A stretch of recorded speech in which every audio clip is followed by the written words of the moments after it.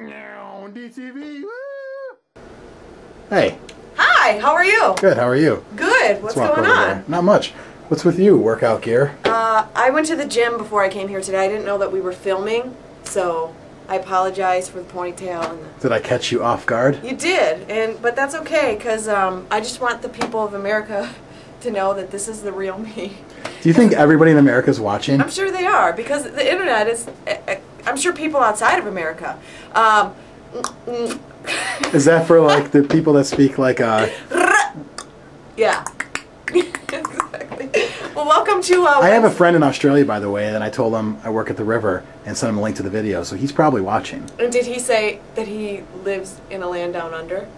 No, but I did ask him which way his toilet water goes down. Which way does it go? Is it counter? He said it's the opposite of yours. So I had to go check mine, and mine I think went counter, so his would go clock. Okay. Yeah. His name's Chris McKinnon. Hey Chris, how's it going? Thanks for tuning in to 95.9theriver.com. Relax, he's married. Alright, go on. That's alright. I'm kidding.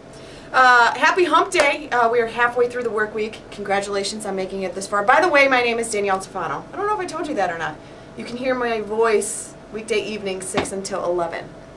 Lots of cool stuff going on this week. McKay, whose face you usually see on this video, he's giving away a lot of cool stuff. He's at home resting because of all the stuff that he has to give away this week. Like he's given away the Rock of Love, you know, with the loser Bret Michaels. First of all, I have to say something about Bret. Hold on, I have to say something first.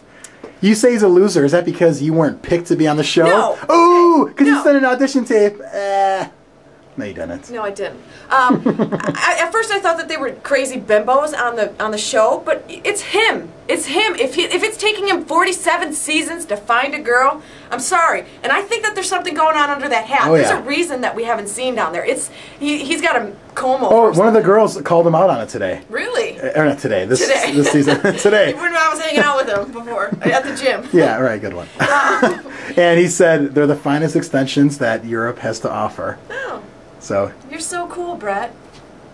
McKay's also giving away Battle of the Sexes board game, right? The board game, yeah. It's actually a really cool game. It's fun. He's giving away second edition of that, and tickets to go see Three Doors Down. Three Doors Down. They're going to be in Bloomington, so he's got your pair of passes for that. Actually, all this week, but do you know what song they sing? What their big song is? Not My Time. I don't know. Oh, Kryptonite is the big one. Oh, yeah. Well, they sing Kryptonite, which we used to play on the river, but we don't any longer. Why? Because, look at this. This is McKay's son right here. This is Hunter. And you want to know whose son this is? I don't know. It's Mike Morgan's kid. No, it isn't. Yes, it is. It looks just like him. He's not even old enough to have a kid that age. Mike Morgan is old enough to have What's a kid. What's he, like 30? I don't know. Oh, well. But that's Oh, Mike wait, Morgan. because it's his hat? Yeah, because he wears hats That's like pretty that. funny. Who is that kid anyway? It's Mike Morgan's kid. It's Mike Jr. Okay. They hang out. Little McKay and Little Morgan. They should, because they have the same vehicle, the adult versions. Yeah, that's true. They can never tell whose parents are driving. And both of them are equally repulsed by you. So. Yeah. Okay. Well, I think this video's done. I'm going to go back to the gym and work out a little bit more. Well, I'm not going to say you need it, but. Thanks, JP. Have yourself a terrific Wednesday, terrific rest of your week, and I will talk to you soon. Holla! Sorry.